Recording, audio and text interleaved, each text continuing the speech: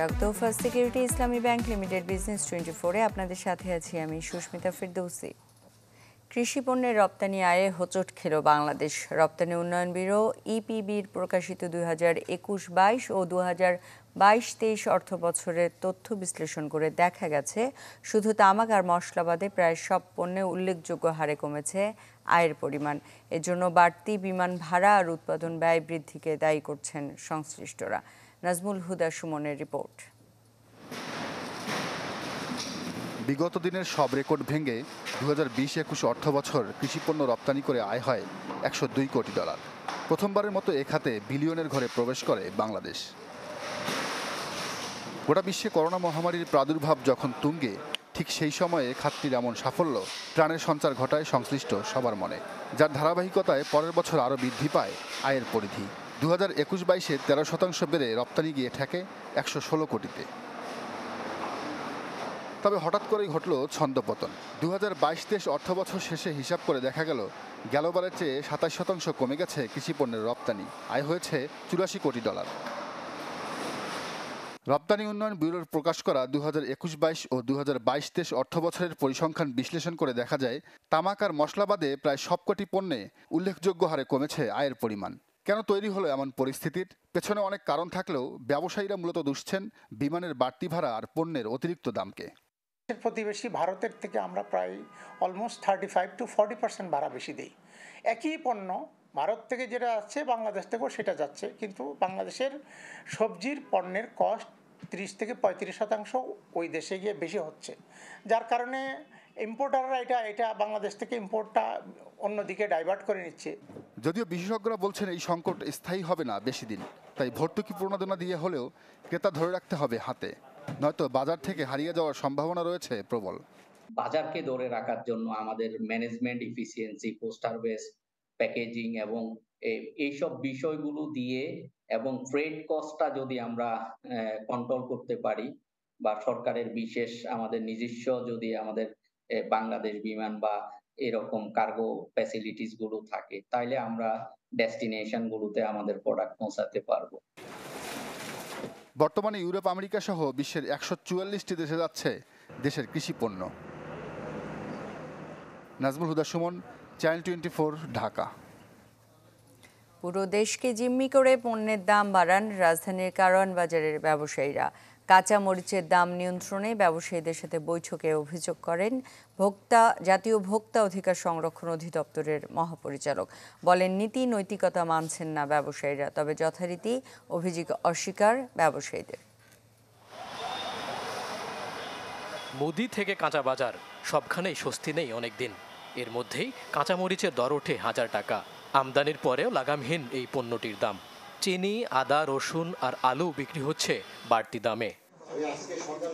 এমন বাস্তবতায় কাজে আসছে না ভোক্তা অধিদপ্তরের অভিযান। নিরুপায় ভোক্তার কর্তারা তাই আলোচনায় বসেন ব্যবসায়ীদের সাথে।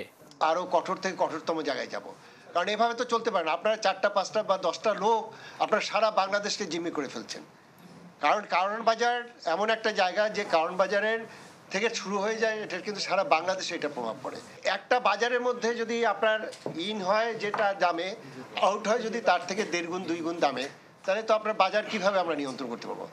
নীতি নৈতিকতা মানছেন না ব্যবসায়ীরা, এ মন্তব্য করে ক্যাব সাধারণ সম্পাদক মানবিক দিক বিবেচনা করে ব্যবসা করার অনুরোধ জানান। আর কঠোর বাজার তদারকির দাবি এফবিসিসিআই এর। আমাদেরকে কষ্ট দিয়া, ভোক্তাদেরকে কষ্ট দিয়ে আমরা ব্যবসা করার চেষ্টা করেন।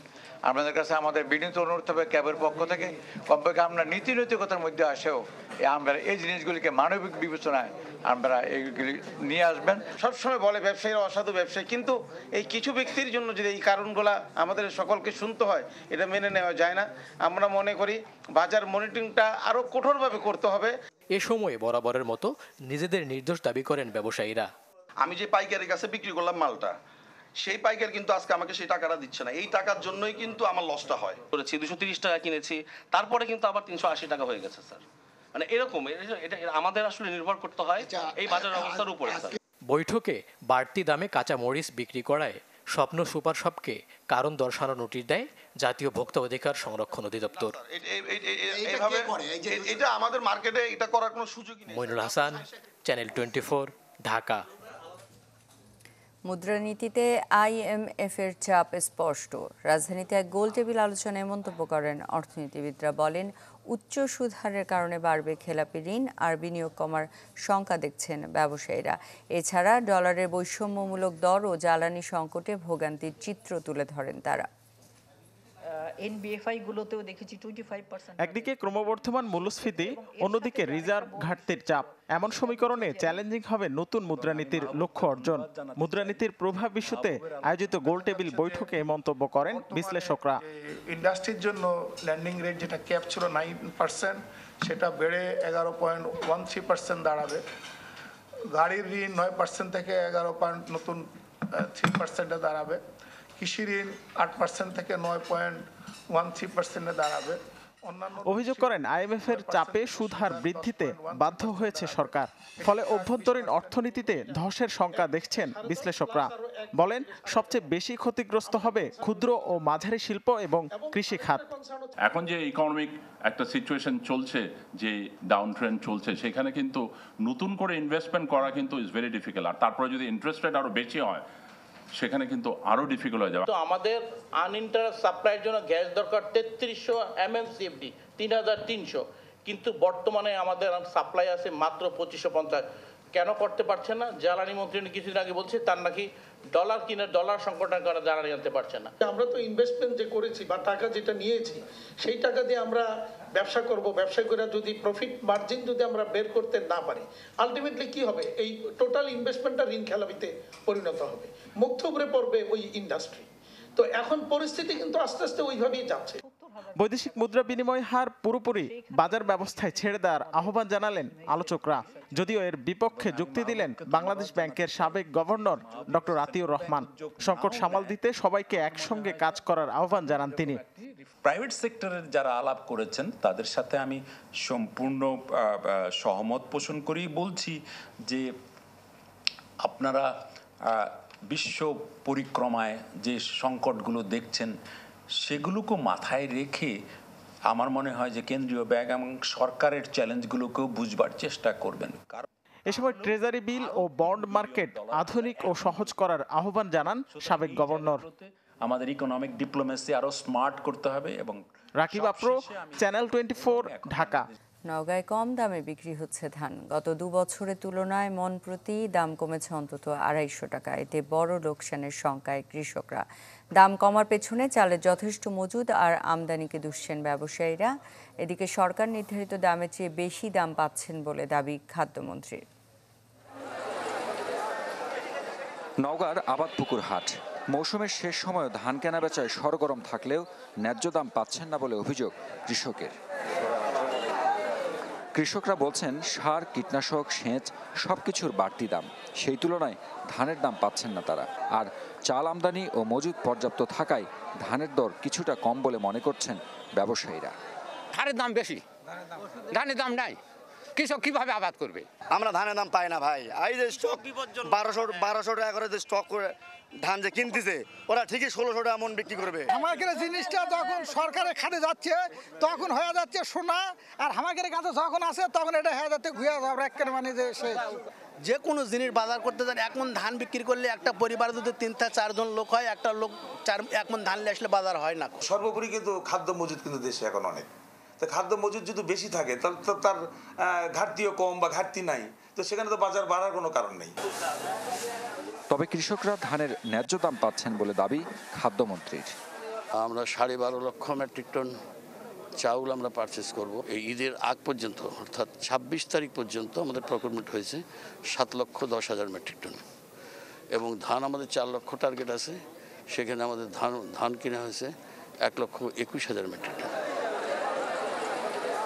দ্রব্যমূল্যের ঊর্ধ্বগতি ও উৎপাদন খরচের সাথে সামঞ্জস্য রেখে ধানের দাম নির্ধারণের দাবি কৃষকদের।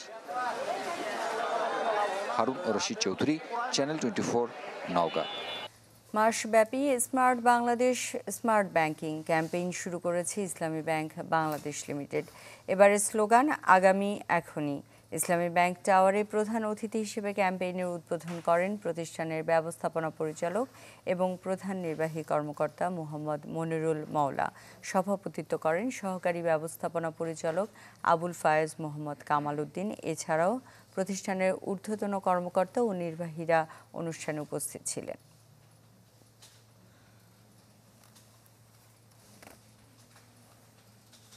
কর্মসংস্থান সৃষ্টিতে আবারও পিছিয়ে পড়েছে যুক্তরাষ্ট্র। সরকারি হিসেবে মাস ব্যবধানে দেশটিতে বেকারত্বের হার কিছুটা কমলেও নামেনি কাঙ্ক্ষিত পর্যায়ে। সঠিক নির্দেশনার অভাবে কর্মসংস্থান সৃষ্টি বাধাগ্রস্ত হচ্ছে বলে মনে করেন অর্থনীতিবিদরা। গেল জুনে যুক্তরাষ্ট্রে নতুন কাজে যোগ দিয়েছেন 2,09,000 মানুষ। মাস ভিত্তিক হিসাবে যা গেল 2 বছরের মধ্যে সর্বনিম্ন। দেশটির শ্রম বিভাগের প্রতিবেদনে এই তথ্য জানানো হয়। যদিও মাস ব্যবধানে বেকারত্বের হার কমেছে কিছুটা। প্রতিবেদনে জানানো হয় মূল্যস্ফীতি ঠেকাতে সুদ হার বাড়ানোর কারণে কমছে বিনিয়োগ, ফলে বাধাগ্রস্ত হচ্ছে কর্মসংস্থান সৃষ্টি। যদিও এর জন্য সঠিক পরিসংখ্যান ও নির্দেশনা না থাকাকেই দায়ী করছেন বাজার বিশ্লেষক ও অর্থনীতিবিদরা। কয়েকটি খাতে কর্মী নিয়োগ অনেকটাই স্থবির হয়ে পড়েছে। বর্তমানে সেবামূলক কাজে কর্মী সংকট আছে, কিন্তু উৎপাদন ভিত্তিক কাজে বেশি আগ্রহ দেখাচ্ছে তরুণরা। এই দুইয়ের মধ্যে সমন্বয়ে পরিসংখ্যান ও নির্দেশনা নেই, ফলে কিছু খাতে কর্মীর অভাব থাকলেও কাঙ্ক্ষিত হারে কমছে না বেকারত্ব। And job seekers wanting to get into those types of positions. The way that I would characterize the job market right now is surprisingly resilient. নীতি নির্ধারণে ভুল সিদ্ধান্তের কারণে চাকরির বাজারে অস্থিতিশীলতা বিরাজ করছে। কর্মসংস্থান তৈরির গতি একেবারেই কমে গেছে। এটি অর্থনীতির জন্য মোটেও সুখকর কিছু নয়, বরং নিম্নমুখী ধারার ইঙ্গিত পাওয়া যাচ্ছে। We see robust job growth and strong wage gains. এদিকে উচ্চ মূল্যস্ফীতির কারণে আয় ব্যয়ের মধ্যে সমন্বয়ে ব্যর্থ চাকরিজীবীরা। এ থেকে মুক্তি পেতে কেউ কেউ ব্যবসায়ে ঝুঁকলেও মিলছে না প্রত্যাশিত মুনাফা। Is people coming back into the labor force while they were sitting on the sidelines? আয় বাড়াতে তরুণদের কেউ কেউ ব্যবসা শুরু করেছেন, তবে সেখানেও মিলছে না সুফল। কাঁচামাল সহ প্রায় সবকিছুর উচ্চ মূল্য এবং অর্থনীতিতে ধীরগতির নেতিবাচক প্রভাবে লোকসান গুনতে হচ্ছে নতুন উদ্যোক্তাদের। ডিজিটাল প্ল্যাটফর্মের সর্বোচ্চ ব্যবহার কিংবা কৌশল পরিবর্তনও কোনো কাজে আসছে না। চলতি মাসে যুক্তরাষ্ট্রে কর্মসংস্থান সৃষ্টির হার আরও কমার শঙ্কায় আছেন অর্থনীতিবিদরা। ইমাদ বাপ্পি, চ্যানেল 24। এই ছিল ফার্স্ট সিকিউরিটি ইসলামী ব্যাংক লিমিটেড বিজনেস 24 এর সাথে থাকার জন্য ধন্যবাদ সবাইকে।